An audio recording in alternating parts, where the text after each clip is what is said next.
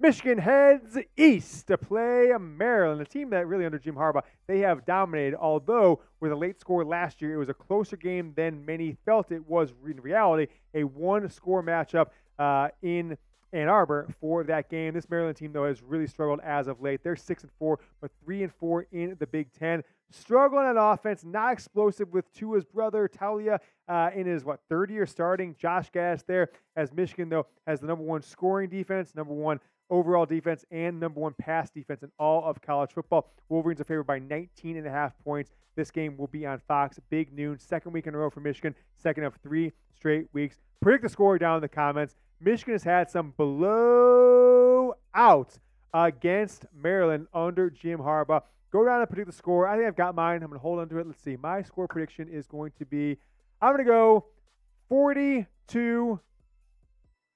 I don't think Josh Gattis has it in him to score a touchdown against Michigan. 42-9.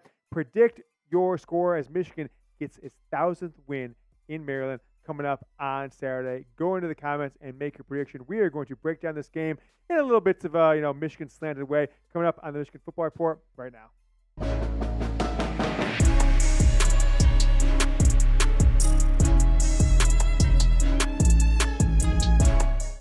As always, I am your host, James Yoder. What to watch for in a game that I think a month ago really looked like it could be exciting. Could be a top 10, top 15 matchup. Maryland was really off to a strong start, but they have not been strong since their schedule. They won against Townsend. They beat Charlotte, right? Biff Poggi, who came out last week and really supported Jim Harbaugh. Then they crushed Virginia, and that Virginia team's turned out to stink. You beat Michigan State. So I said, okay, you're looking 4-0. Now 5-0. You crush Indiana. But ever since they went and played at Ohio State, they lost by 20 in that game, right? Then you lose a game, just an unforgivable game against Illinois. Then you lose an even more unforgivable game at Northwestern. You get crushed against Penn State, 51-15. We saw that Penn State offense, and somehow they scored 51 points on Maryland. But they finally get a win, 13-10. Against Nebraska, or you'd be going into this Michigan game with a 5-game losing streak. First thing I'm looking for, Michigan's defense got to dismantle Gattis' offense, right? Josh Gattis, speed and space. His entire time at Michigan just kind of disgusts me because he gets a lot of credit for 2021, even though he didn't deserve it. He wasn't the true offensive coordinator, just in title. Brad, I see you, Brad. I see that $10 super chat. I'm going to get to you in just a moment. Dismantle Gattis' offense. No chance Maryland can stop Michigan's offense. So if Michigan can dismantle Josh Gattis' speed and space offense, Michigan's going to control this game. The only chance Maryland has is if they can somehow exploit Michigan's defense in any way. And over Josh Gattis' 5 years as an offensive coordinator, 3 at Michigan, 1 at Miami last year, and now at Maryland, I have yet to see anything that says he can't do that. All right, guys, I'm making a deal. I'm putting out the vibes. The number of new subscribers we get today's video, this preview, however many subscribers we get who click that button today, that's how many points Michigan's going to score. So if we get 50 new subscribers this video, 50 new subscribers, put a 50 burger on Gattis and Maryland. Make sure you subscribe to the Michigan Football Report by Chat Sports, youtube.com/Michigan TV. Jack, we had 2 $10 super chats coming in from Brad. If you want to put those on screen, I'll take them during this segment, or we can wait. But Brad, I see you with the bet. I see you with the Bosa. You're going to get 2 helmet stickers. Eyes on Taulia, right? To his brother. He has been in college, feels like forever. This is like his 9th year, it seems like. And he's had a decent game, but not like a successful game against Michigan the last couple seasons. 20 of 30, 270 yards, 1 touchdown, 2 interceptions last year. Prior year, 19 of 33, 178. Not really that big of a game. That's the game that Michigan absolutely blew Maryland out. Had a touchdown, had an interception, and a rushing touchdown on the season. Right? He is 245 of 375. So they're throwing the ball a lot more than Michigan is. 65% clip he's throwing the ball at. 2,769 yards. He's got himself 22 passing touchdowns, an interception, 26 total touchdowns with that rushing TD. Now, he's going to go, Jack, make sure we change that on top. We got a little typo there on that Michigan side. We got a Michigan football defense that he's going to face. This Michigan football defense, number 1 in the country right now at 232 points per game. Number 1 in passing defense at 134 yards per game. Number 12 in rush defense. Okay, cool. And number 1 in points. I have never seen a college football defense number 1 in 3 of those 4 categories, the main 4 categories that you rank defenses in this late in the season. So we're going to see an old friend, right? Josh Gattis is It's been an underperforming offense. And the thing that when I dove into this Maryland offense that just reminded me so much of why he was not successful in Michigan is that number right there. Number 77 in the country in red zone success. When they get in there, they score touchdowns, they score field goals, dismantle Josh Gass's offense, and you are going to have an absolute field day because to his brother, Taulia, he's going to throw some interceptions. That's what he's known for, right? To have big plays, but against the big teams like Michigan, he throws interceptions, and then Michigan's offense should have an absolute field day because this Maryland defense is among the worst in the entire Big Ten. Hell, probably one of the top 3 or 4 worst defenses, I think at least, in all of Power 5. Let me know if you want Jim Harbaugh on the sidelines. Hell, if you like Jim Harbaugh on the sidelines, then like this video. The only reason we do this is because it's like, let's put out the good vibes. Put out the good vibes. Don't jinx it. I'll get a list of everybody who likes the video, everybody who watched the video. They better match up. The more people like it, put out the good vibes.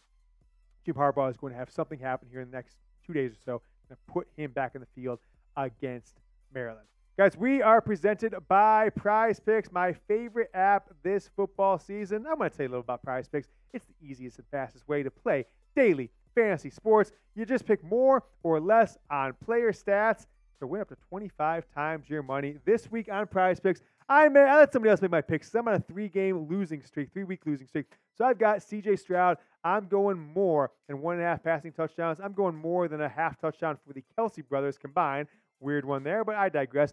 I'm going more than a half touchdown run for Jalen Hurts. And then C.D. Lamb, what is that, 86.5 yards receiving. He's had 150 for 3 straight games. I'm going more for him too as well. Look, I'm making these 4 picks right now.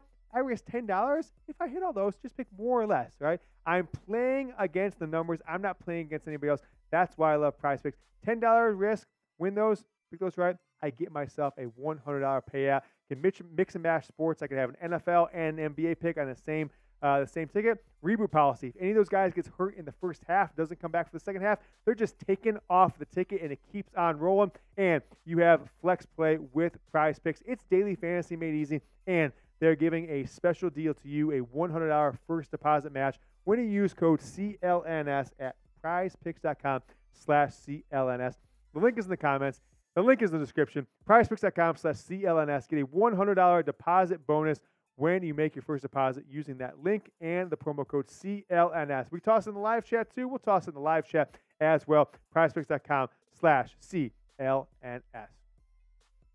Jim Harbaugh called Michigan America's team. You know who else called America's team? I call America's team. But Michigan needs to embrace the fact that they are a villain. Jack, what did you send me this morning? You said Stephen A. Smith or somebody said Jim Harbaugh and Michigan are Darth Vader, right?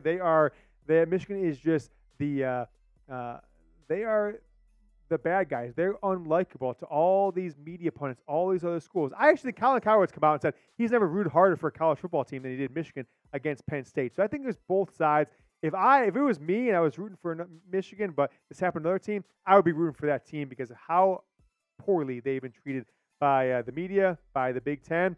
I said this on Saturday, right as the game was getting kicked off, 11:13 a.m.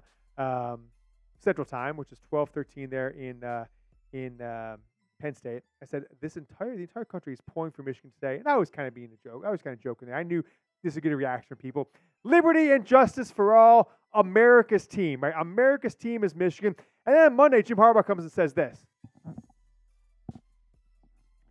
It's got to be America's team. This has got to be America's team. America loves a team that beats the odds, beats the adversity, overcomes what the naysayers, critics, so-called experts thinks.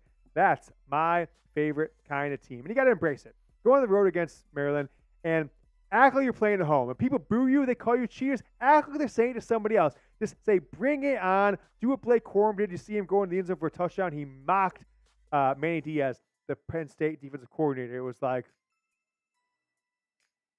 and he was just making fun of him. Like, where are you at right now? Embrace the role as villain. JJ McCarthy, wave bye-bye to the Ohio State crowd, right? Say we own this B. Like he said, run off the field at Penn State. Embrace the villain role. Kind of like LeBron did when he went to Miami. Right? He was trying to push it off. When he finally embraced it, boom, went back-to-back titles his second and third year with the Heat. Comment USA to support Jim Harbaugh. This Michigan football team, folks, this is America's team. Michigan really needs to reestablish the passing game. No touchdowns from JJ McCarthy the last 2 games, but he had that 335, 340 yards 2 weeks ago. No passing touchdowns, so they struggled to pass a little bit in the red zone, really relied on Blake Corum. But look, Drew Aller, right, he passed on this Maryland team.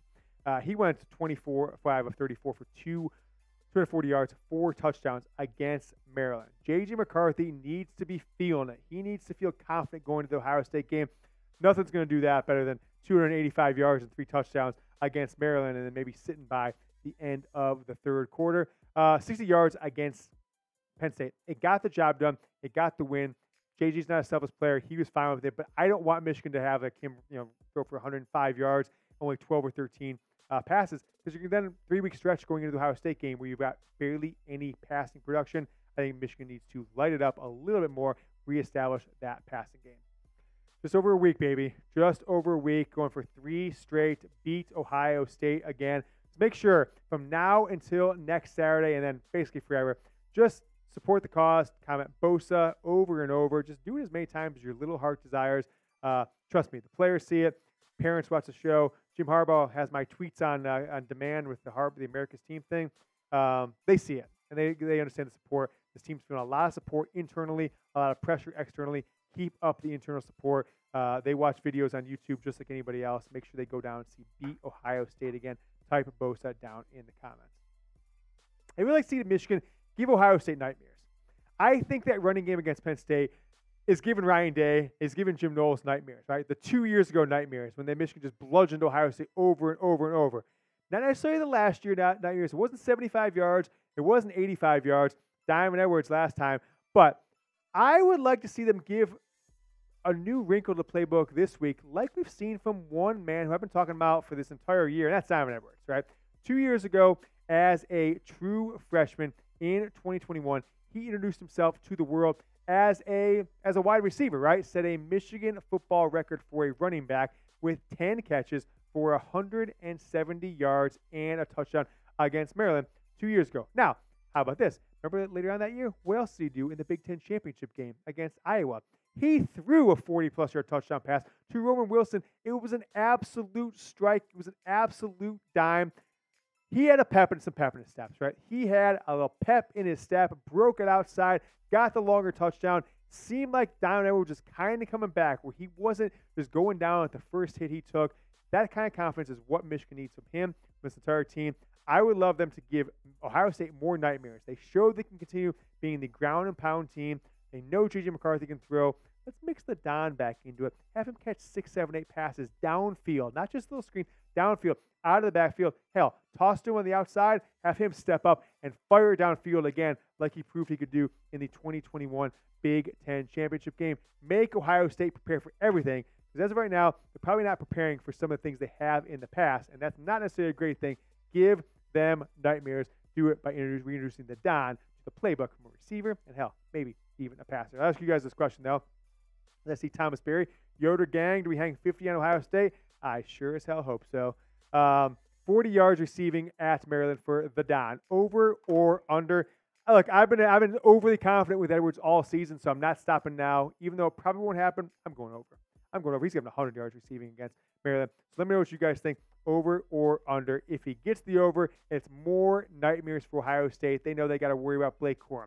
They got to worry about Diamond Edwards running 85 yards. They got to worry about Diamond Edwards catching the ball for 40, 50, 60 yards. JJ McCarthy, Roman Wilson, Cornelius Johnson, A.J. Barner, Colston Loveland, 6, 7, 8 offensive linemen at times that bludgeon Penn State. If you do that, trust me, you will do whatever you want against Jim Knowles and this revitalized, resurgent Ohio State defense, despite all the talent they have, because frankly, they just won't know what the hell to prepare for. Give them all the wrinkles you can coming up on Saturday against Maryland, because it just takes them more time to prepare for those things and less on just stopping your core offense. That is our Michigan-Maryland preview, as Michigan's going for win number 1,000 coming up on Saturday.